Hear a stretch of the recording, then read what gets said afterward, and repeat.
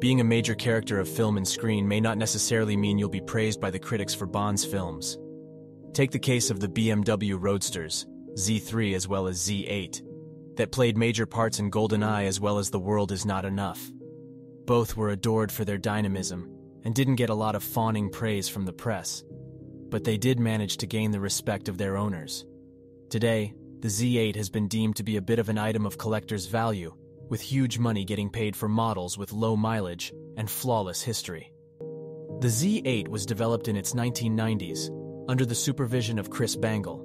Chris Bangle, the recently appointed director of BMW's Department of Design, but its retro styling was originally written by Henrik Fisker.